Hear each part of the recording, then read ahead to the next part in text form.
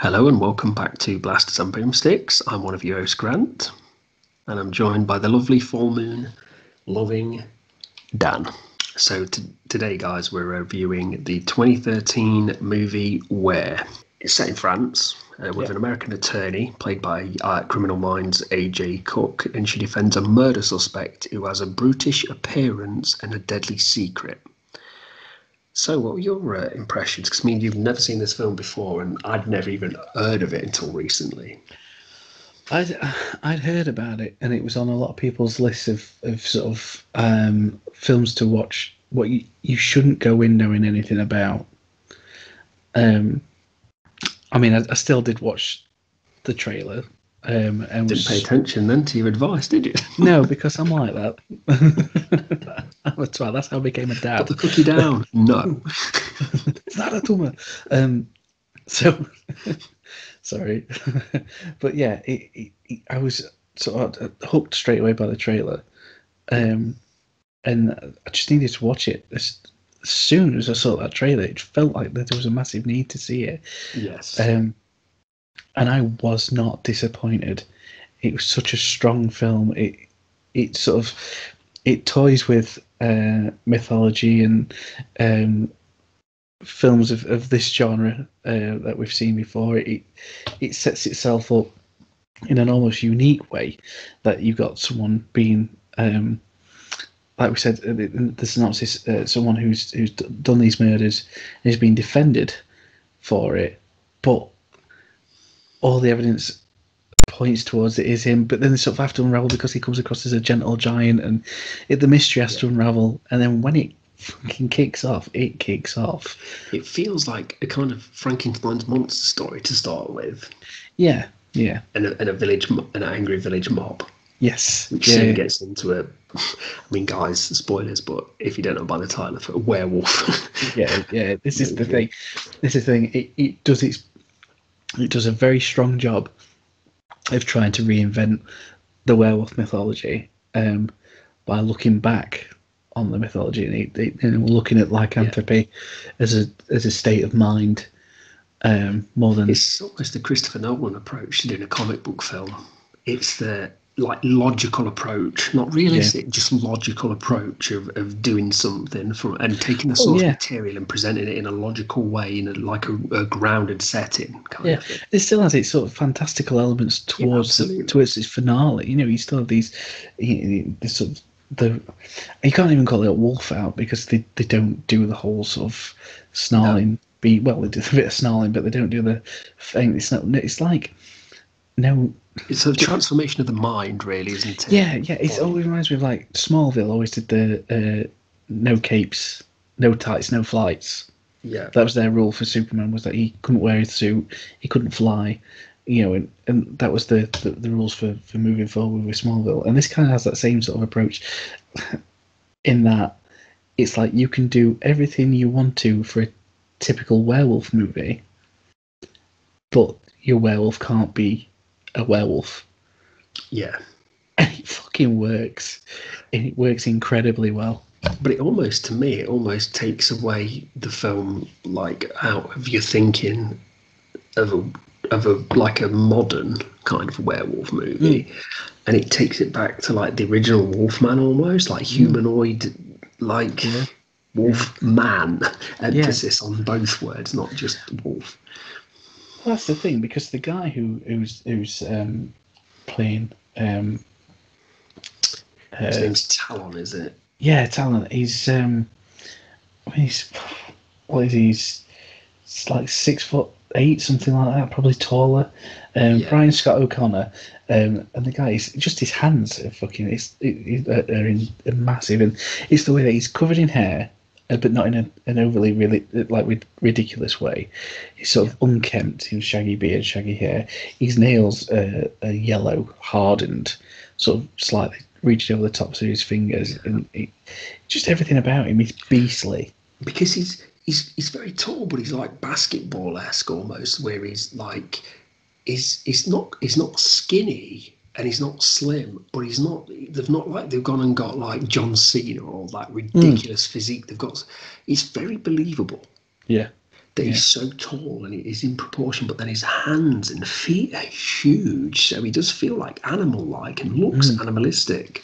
Yeah, it's just impressive. Just from that stature, sort of him, those images of him being walked through. The first time you see him properly, he's being led through in handcuffs into police station.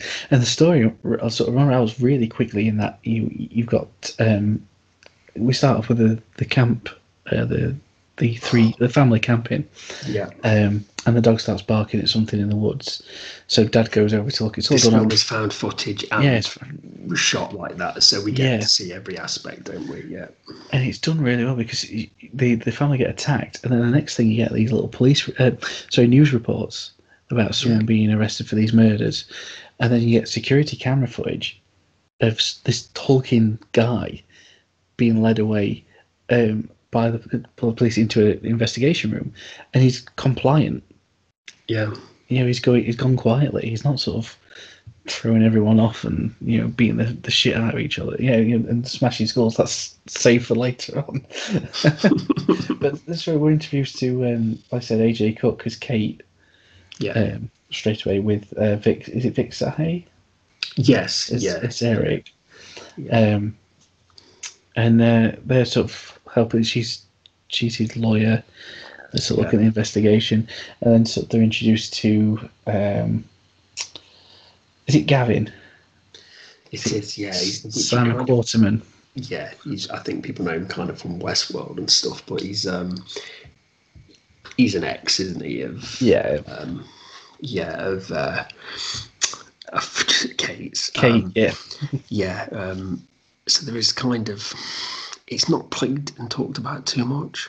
It's maybe mentioned in a couple of scenes, which is why I think it's great, because it gives you some history, but it doesn't take over the film at all. It's highlighted specifically by two characters for like one minute, like 1 3-minute scene. So to me, that's again another thing that it gets right. It doesn't bog you down in unnecessary detail. It's straight to the point. It's snappy, and I think you're right. I think from my point of view, the cast, like AJ Cook's perfectly fine and doing what she does, and there's a little kind of Beauty and the Beast kind of thing going off when she's interviewing him for the first few times and stuff. But I think the star of the show is the wolf, and it is the procedural detail of the film, and it is the fact that we see the police footage, we see the interviews, then we obviously see standard film where we see characters back and forth, talking to each other, and then we'll see security cameras, and it all adds to the fact that I was speaking to you off camera just before I recorded, saying that I watched this on my phone, 4K, and it's great because it adds something to the effect of seeing stuff on a security footage, on seeing things on local like bystanders footage that they've taken, and the little like TV and internet footage that you see. So I think it just has a culmination effect of really drawing you in. So you've got the procedural kind of following the French authorities, then you've got the the defence team defending him. Then as an audience, we're trying to figure out what's going on, because we obviously know from the title that there's something mystical that's happening here. Yeah. And I think it just adds up to one hell of a film. It's the best werewolf movie I've seen for years. It's fantastic. You're right, you completely. And I think what I loved about it was that they try and, like I said, the world building. They try and explain what's going off scientifically. They sort of talk about talent because of they look at his past, and they go visit his mother, and his uncle had the same issues. He was tall, like 7 foot tall, hairy, and everything. And it's the condition. I think, did they call it? Was it porphyria? Yeah. It's where the brittle bones and the bones are too small for the frame of the body, or something like that. Yeah, and it's sort of like the testing, and obviously it comes up as positive. And they want to, because they talk about that he might be epileptic, so they want to induce seizures because they're trying to prove that he wouldn't have the capability to attack these people. Yes, yeah. And so they go to the scientific approach. And then I love it because they put in, obviously it's a minimum security sort of hospital setting, which the police don't want anything to do with, because there is an ongoing background story where the French government want to use Talon's mother's land as is it a nuclear waste Yeah. site. They're on the land that they live on is quite dense. Dense, yeah. Yeah, so obviously there's other stuff that's going on as well. But they do this test, and they do the epilepsy test where they're doing a strobe lighting, and it's the first time we get a real, other than the little fan footage thing at the start, we get a real sense of just what Talon really is, because he without physically transforming into something else, there is a complete, it's like pure rage that descends upon him, and he breaks out his strappers and he completely decimates the entire science crew, and it's not shy about its gore and its violence, but not in a showy over the top way. Yes, yeah. I was just going to say that it kind of respects what film it's in. That it's like you're witness to this almost. Again, like going back to what I was saying about watching it on the phone, it doesn't matter because I actually cast it to the TV back and forth, but watched the majority of the film through the phone, and it just feels, like you said, that scene specifically feels like you are a fly in the wall there. You feel a little bit like, I feel like I'm prying, prying in. But there is a couple of scenes where the remains of the dad and the young boy from the beginning of the movie, the family that's attacked, the vacation in there in Leon, I think. Wow, I mean, it is, again, it's not thrown in your face. It is just very procedural, like you expect these people when they're doing their job to be like. But I think like the dad's like bottom jaw's missing, his head's turned around, his like one of his legs has just got every bit of muscle and skin chewed off. And then the boy's pulled out and he's just got a head and a chest, and you're just like, wow. And again, it's shown only very fleetingly, but it's just like, wow. And I think the mum who survives, who's on camera when she turns her face, and like, and it's impactful. I think that's what it. That's the word. It's impactful. It's not showing off it, because we all know, as gore, gore can really, really set the tone, or it can really, really feel like Tom and Jerry. Some things do, and I think this was perfect for setting the tone for the story they wanted to tell. I mean, there's a nice bit that, as far as sort of actual transformations go, that obviously we don't. Again, we never. I don't want people going into thinking this is a typical werewolf film where it's not. Talon will become a wolf at the end. It doesn't. There's a slight physical change, where you see his shoulders sort of separate and everything in this high-rise building, and he's. The police are descending on the SWAT team are going in, descending on to capture him because he gets loose up on thing. And the thing I was impressed with is because it limits its use of CGI, but there's the bit where they're wondering how it's going up there. They're sort of wondering how it's going, and this body gets thrown out the window and lands on top of a car, and then Talon leaps out of, I don't know how many stories. It's pretty high. He leaps out, and you just see his body sort of fly out. I think it's the news team that are catching it, and then he lands. Right where, like sort of cat-like, on the ground, and just sort of looks at them and runs off. And it's like, it's probably the only, I would say, full use of CG. Yeah. But because it's done so sparingly, it really fits. It doesn't take you out of the film at all. No. It's such a nice little moment that just shows you. We've seen how strong he is. Now we've seen how agile he is. Yeah. Why are people consistently trying to chase this fucker down? Like, I don't want to know what to do with him. You just let him go back home. That's all he wants to do is go back home, let him go. Yeah, no, absolutely. And to say everything, this is, again, spoilers, but to say everything we talked about, and to go back to the gore, and to go back to, like you just said about the, the little sort of changes in his bones and his back. There's a scene that I couldn't watch, and I had to watch it, and it's probably one of the only times I'll ever kind of put a pillow or my fingers in front of my face is when they're doing the eye test. And when he, Oh, oh god, I have a thing for eyes. It really bothers me, and always has. And it's where, I mean, when Talon are doing the eye test on him, yeah, fair enough. I didn't like any of that. But when he's doing when Gavin's doing it himself, yeah, because he's suspects he might have been infected, for lack of a better word, yeah, and he cuts his eye. It's oh no, no. But I don't know what if it was just me, but I also took from it that he could have had that disease as well as being like a werewolf. yeah, yeah, As in, that's why most of the time his family may have died.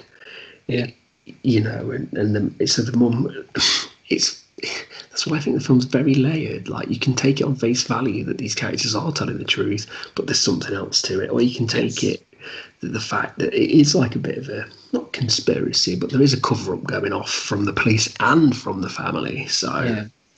And I think that's it. It's, to me, it was so interesting. I was so taken up by the characters, I feel like it successfully reinvented the werewolf movie. Yeah, and I think it's done a lot for me for found footage movies, because mm, I think the only found footage, or as I call it, other footage, where you see a security camera and it's yeah, blended into found footage and blended into actual real film.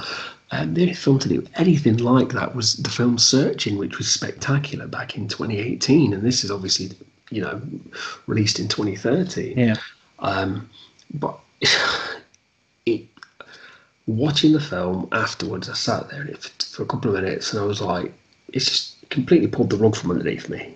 I mm, was surprised by the level of quality of this film. yeah, And it's a film that feels like it's only an hour and a half, which is great anyway.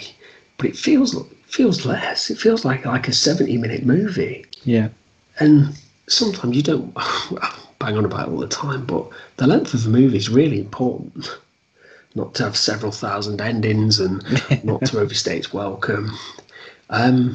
Yeah, so I think only got a couple of issues, and one of them is I think there's probably about 4 or 5 jump scares in the movie, yeah, and I think you always get one. So I'll give it that. I think there's one that's worked really well, but the rest of them weren't needed. A little bit cheap, really, because the film is much better quality than it doesn't yeah, need any of it. It doesn't need. Just doesn't. It just stands above a better class of film than that. But actually thinking about it might just be that those few yeah, jump scares that are my issues with it. Yeah, because I think I will be surprised if anybody finds this film by accident and doesn't enjoy it, because yeah, I'm sure everybody's reaction is going to be one of a little bit of a shock when we think this is a great film. yeah, yeah. So Recommended I them. absolutely recommend it.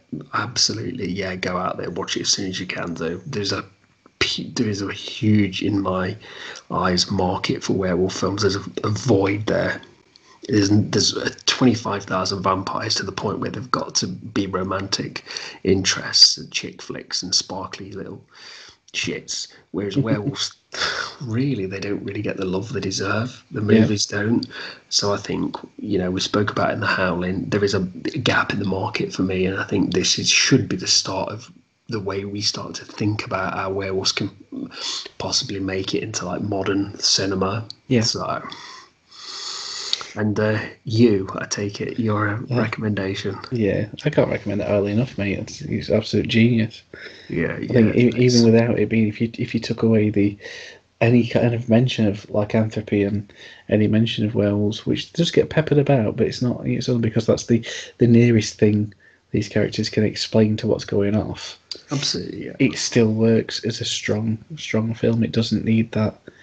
The only thing that came away was like every time, because it's called Where, and it just pinged into my head, was the whole thing from Young Frankenstein with werewolf, werewolf, and that was that's it. That's the only thing that's distracted me, which is stupid, but that's just how No, my brain works. but don't you think that any good horror really the horror aspect, the mythology, is the cherry on top of a story. The story is always yeah. something else. It's Yeah. always about a bigger picture. And yeah, I thought this just brilliant.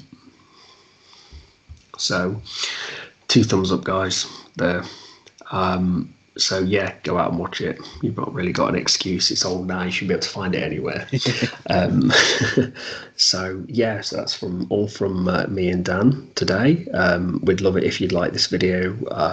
Maybe give us a subscribe if you enjoy what we're doing. But most of all, you could just share it. That'd be great. Share it on social media. That'd be lovely. Let your friends find us and watch it for themselves or themselves. So yeah, guys. Join us again.